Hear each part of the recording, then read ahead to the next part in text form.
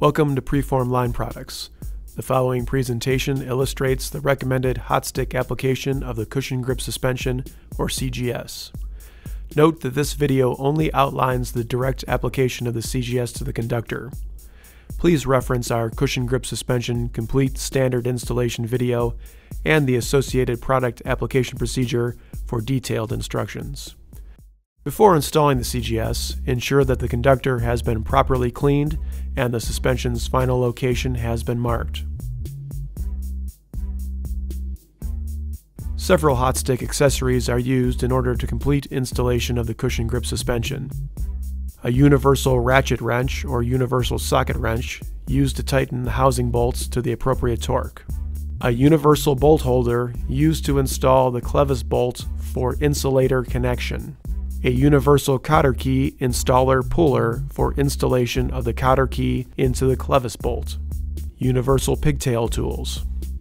The tools mentioned in this video are suggestions, and the hotline sticks and accessories that the installer is comfortable using and makes installation easiest are recommended. Before beginning clamp installation, loosen all bolts so that the top bolt is loose and the bottom bolts are just a few threads into their associated nuts. Ensure that the rubber grommet holding the top bolt in the CGS body is rolled back at least half of the bolt length. This will facilitate easy installation of the top bolt. Using pigtail or similar grabbing tools, lift the CGS upside down over the conductor using the working hole on the bottom of the body or one of the suspension mounting holes. Carefully position the housing so that the cushions are flush with the conductor and the bolts are parallel with the ground. Ensure that the CGS is located in its final suspension position on the conductor, as lateral movement of the suspension after beginning to tighten the bolts is not possible.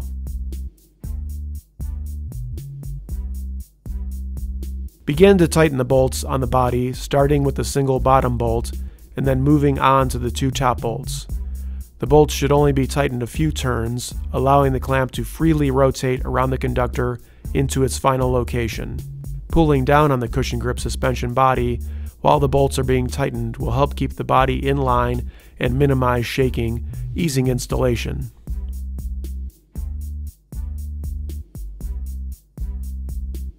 Rotate the CGS around the conductor 180 degrees to its normal orientation, keeping the bolts parallel with the ground. Begin tightening the bolts to their final specified torque values, keeping the housing halves parallel by tightening the bolts in a circular pattern. This pattern should be repeated several times until the proper bolt torque is achieved. Please reference the application procedure for the specified torque values for the product being installed. After reaching the specified torque on each bolt, ensure that the housing halves are parallel. If the clamp halves are not parallel, make corrections as necessary.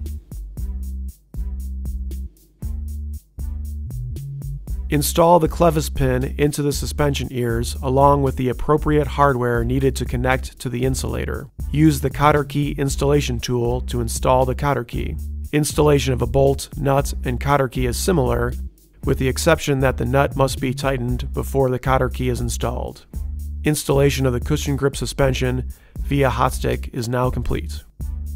All safety guidelines set forth in the appropriate application procedure for this product must be reviewed and followed prior to installing this product. The installation shown is intended to illustrate the application method of the product only. It is not intended to supersede any standard utility safety guidelines and practices or use of required protective equipment.